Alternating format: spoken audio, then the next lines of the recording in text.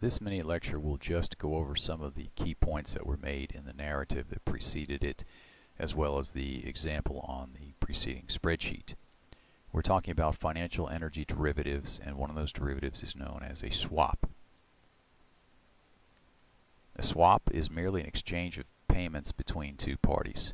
It can be a form of hedging, or it can be outright trading. Speculative traders will trade in swaps all the time, again just buying and selling with the hopes of making some money. These are referred to as over-the-counter. They are not traded on a legal exchange such as the New York Mercantile Exchange or the Chicago Mercantile Exchange. They can be traded over electronic platforms such as the Intercontinental Exchange or the International Petroleum Exchange in London. Or we can obtain swaps agreements with voice brokers, the clearing type of brokers that you call up over the phone, and they arrange for a swap counterparty and merely extract a fee for putting the two counterparties together. They are definitely strictly financial. This is an important aspect of swaps. There's no physical commodity exchanged. So unlike the NYMEX contracts for energy commodities, there's no potential obligation to either make or take delivery of the commodity itself. The term that we use is fixed for floating. In an energy financial derivative swap, one party is going to pay a fixed price. What is the fixed price? The fixed price is the market price today. It's a known price. It's the agreed upon price, which is the starting point for the ultimate exchange of payments. The other party then pays the floating price. What is the floating price? The floating price is what is the unknown price at the time that the swap agreement is agreed to. The floating price is going to be the settlement price for the corresponding NYMEX energy commodity. So the market price of that commodity is going to float up and down between the time that the swaps agreement was executed and the actual settlement of the corresponding energy commodity.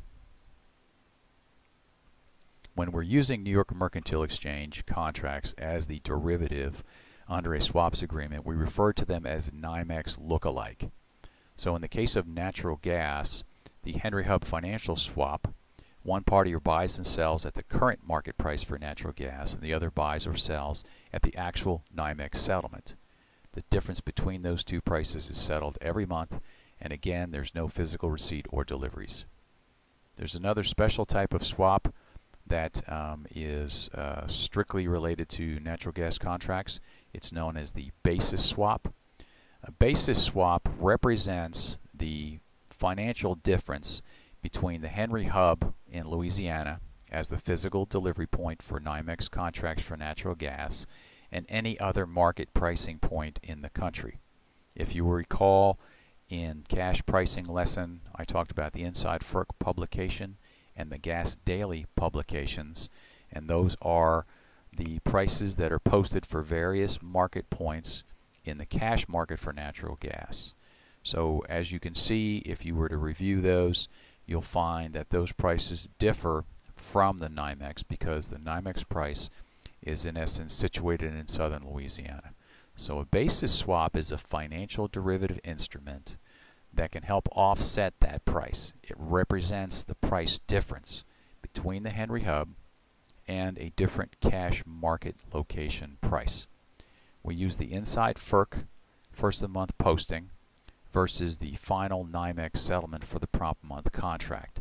In other words, on the Inside FERC, we look at the cash price when it comes out, and we compare that to the NYMEX settlement price, and that represents the value of the basis swap itself. That represents the settlement price. A swing swap is just another form of swap that occurs within the month. So let's just say, for instance, you might be a producer of natural gas. You're bringing on a new well, but you're not bringing it on until the 5th of the month. Well, at that point in time, you can't get an Inside FERC index for it. You could sell it at the Gas Daily postings that come out, or if you choose to get a fixed price, if you would like a fixed price for your gas for the remaining part of that month, the buyer of the gas is going to have to go out and hedge it, and they're going to have to hedge it using some type of fixed price financial derivative. In the case of natural gas, we use swing swaps. these are tied to the gas daily postings. In other words, the fixed price that is offered to the producer in this case is settled every day with the actual cash price as posted in the gas daily newsletters.